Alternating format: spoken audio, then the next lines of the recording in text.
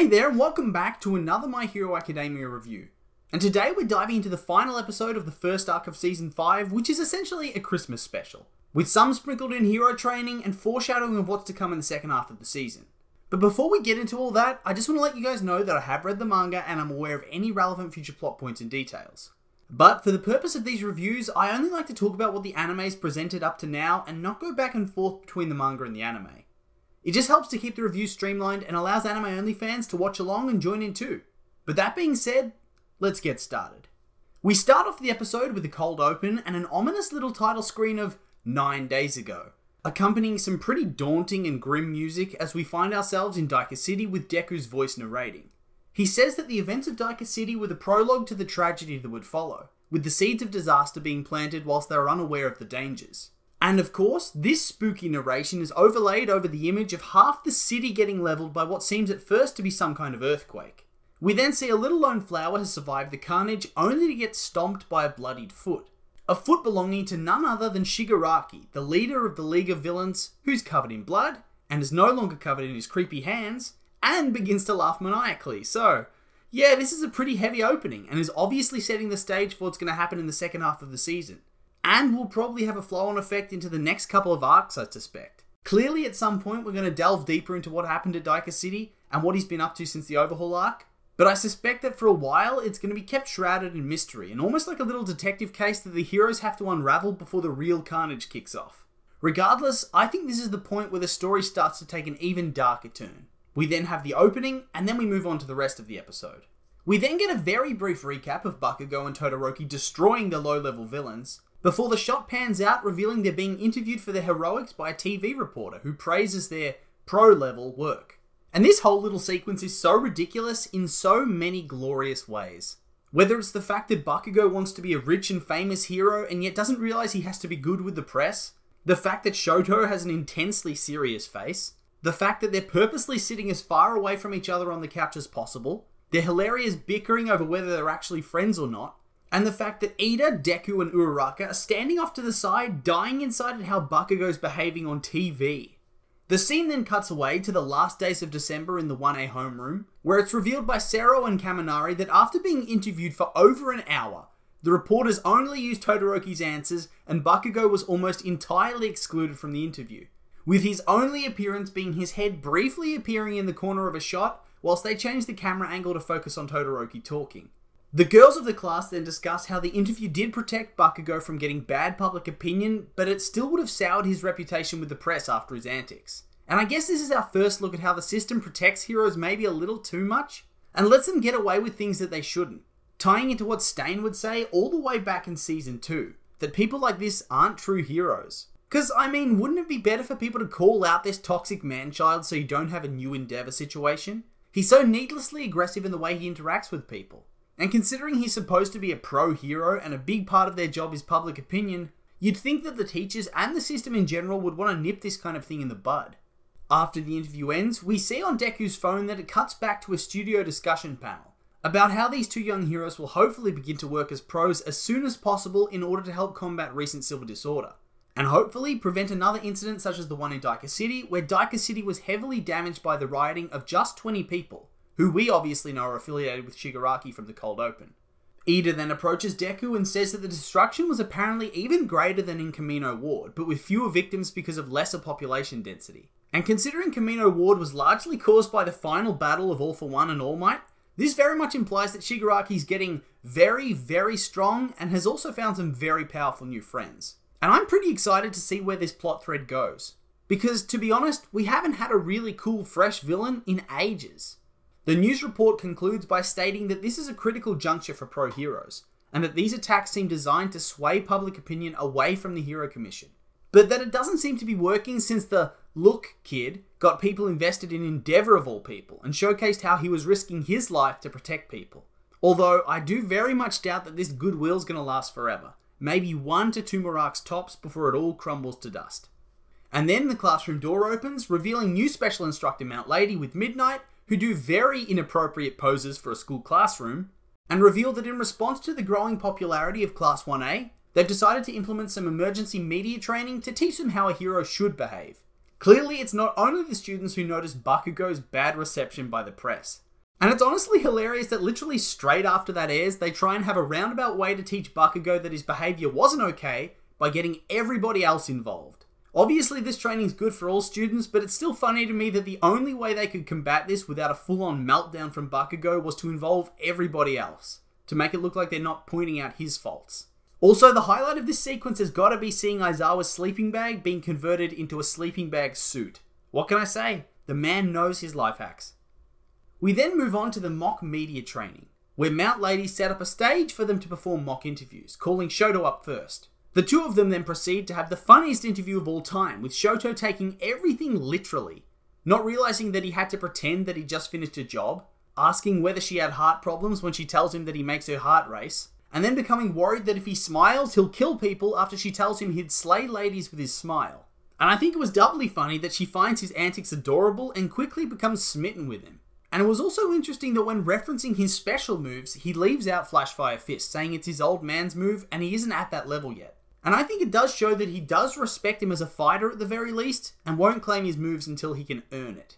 Tokoyami then asks if they're supposed to use their special moves in interviews, to which Mount Lady replies that they should, because they're going to start off as nobodies, and they need to earn people's attention. And that sounds pretty dangerous to me. Imagine a young All Might trying to earn his place, firing a United States of Smash at his first interview to get some attention. Yikes. Sounds like an accident waiting to happen. Although it was nice that they finally gave me a reason as to why they scream out the names of their moves, so that other fans, pros, and civilians can get to know and trust them on a deeper level. And this deeper analysis of the nature of hero work by Mount Lady surprises Mineta, who obviously remembers his hero internship and how she didn't really seem to take things that seriously back then. Aizawa goes on to explain that the hero industry is being pulled up by Endeavour and they're following his example. And these are even more hints towards the downfall of Endeavour and the hero industry right here. They're finally stabilising after All Might's retirement, only to have something else terrible happen. And I'm honestly getting pretty excited from all this foreshadowing of what's to come. We then have a little montage of everybody doing well in their interviews, except Bakugou, who continues to act crazy, prompting Midnight to wonder if they should teach him to avoid the media like Aizawa does. And considering he's such a problem child, this is probably the only option outside a personality transplant. They honestly need someone that Bakugou respects like All Might or some figurehead to tell him to pull his head in. But even then, he doesn't even listen to All Might or his own mum, who constantly yells at him. He's honestly hopeless. But in the end, Aizawa decides that there's somebody else he should be learning from as we move on to Deku's interview. And hilariously, this is the last person Bakugou would ever want to learn from. And Deku's interview is premium cringe, but in a good way. Poor Deku, who's normally so brave and confident these days, freezes up completely and flops hard before descending into his patented muttering. And then when he's showing off his new move Black Whip, well, suffice to say he has performance issues. And after such an intense build-up too. Poor guy. Although, at least he was happy with it. That being said though, the less said about this the better, because whilst funny at first, it quickly reminded me too much of the compulsory oral presentations I was forced to do in school. Ugh. Now I just want to have a cold shower and lie down. We then move on to what I guess is All Might's bedroom, where Principal Nezu just barges in whilst he's working on compiling information on the other users of One for All. I guess spurred on by the fact that now he knows Deku's going to manifest all their quirks in time. So I guess for once, it would actually pay for him to be a little bit prepared. After a bit of banter about how All Might's not looking too good, Nezu reveals that the hero's work studies are coming back, much to All Might's shock. And here we have it, the hook for the next arc. And I'm guessing the kickstart of unravelling the mystery of Shigaraki's movements over the last season and a half. The scene then transitions to a UA staff meeting where Nezu's explaining the plan to have all the Hero Corps students undertake work studies at the request of the Hero Commission, with the staff guessing that it has something to do with the incident in Daika City. Considering the staff explain that there are more heroes than ever before in Japan, and yet the Commission wants even more, I'm expecting this arc to start to ramp up really hard, really fast. And side note, isn't it a little dodgy that the Hero Commission are essentially training underage soldiers for what can only be presumed to be an upcoming war against villains? They're fully expecting to order these students to fight and die against full-blown adult villains. I get that students acquire their provisional licenses so that way they can leap into the action whenever they're around/able, but that's voluntary. It's not a compulsory obligation. Of course, the hero students are all brave and they'd be willing to fight for the most part, but to me it's a bit controversial. You wouldn't chuck a first-year med student to brain surgery, would you? I hope not, at least. The scene concludes with Nezu's decision to ask Heroes of Good Repute to host the students being finalised. and then a request to Aizawa to stay behind and discuss the Hero Commission's other project, which sounds ominous to say the least. Also, side note, Nezu snuggling with Aizawa was adorable, especially since he has a chair, but he'd still prefer to have a cuddle. We then move on again to yet another Nezu scene where he's on a Skype call with All Might and the detective, with Nezu telling the pair that it's been 4 months since the dorm system was implemented and nobody seems suspicious, with All Might stating that all his students have the heart of heroes. And I think it's a little bit interesting they're addressing the traitor plot this way. There's been next to nothing about it other than this, so that could mean one of two things.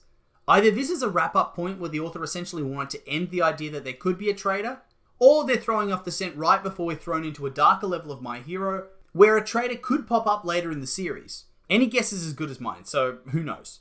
Nezu then asks if All Might's going to be coming back today, with the implication being that it's Christmas Eve, and then this throws us into the Christmas party that the episode title promised at last.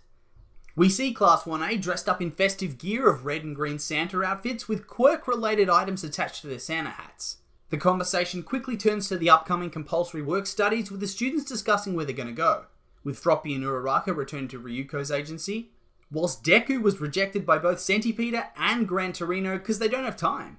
Meanwhile, as Kaminari and Ashido try to force Bakugou into a Santa suit, he states that he also doesn't know where he's going, because his mentor Best Jeanist recently went missing. And then we get a little bit of an emotional flashback where Best Jeanist has him tied up and is brushing his hair down, giving him advice on how his hero name should be a wish about who he wants to be, and that the hero names he's been choosing are childish because he hasn't looked outside himself yet. He then goes on to tell him that when he gets his provisional license, he can come back and work with him and tell him his hero name then. And this gave me the feels. Initially with his internships, you kind of got the feeling that he immensely regretted picking him for his hero work. But with this new perspective, it shows that he's actually concerned for Best Jeanist, and is sad that he can't intern with him and prove himself to him. But obviously, he'll be back because otherwise we'd never hear Bakugou's hero name. It just thematically makes sense, and from the sound of it, it'll come up sooner rather than later. After a brief discussion of how Mineta thinks that discussing school on a holy night is sacrilege, and the realization that Sugar Man can cook regular food too, we're treated to Santa Airy arriving and mixing up Christmas with every holiday she can think of, saying trick or treat and handing out eggs she'd painted. It's cute, but it's also sad because it reminds you that she was locked up and abused for most of her life and has no idea about anything really. Then we get a cute montage of everybody eating and getting secret Santa presents. The best of these gifts being Mineta receiving a photo of Ayama, Ida receiving solid gold bars, Bakugou getting a pair of Ida's glasses, and Eri getting a giant sword. Merry Christmas indeed. It was pretty wholesome, but there was very ominous narration about how this is essentially going to be one of the last happy moments before we're thrust into the darker age of My Hero. And it does make me sad that we probably won't be able to see all the heroes together happy like this for a long while. After the credits finish rolling, we get a post-credit scene where Todoroki asks Bakugou and Deku to come to Endeavor's agency, which is pretty exciting to say the least, setting up the hook for the next episode. And then that brings us to the end of the episode, and I thought this was really good. Obviously not a lot happened, but it really set the scene for the next stage of the story, whilst also having a lot of funny fluff moments. And with the lead-off being the big three going to Endeavor's agency for their internships, you know we're heading into another awesome arc. That being said though, that's just my opinion, and now I'd like to hear yours. What did you think of the episode? Like it? Hate it? Make sure to leave a comment and let me know.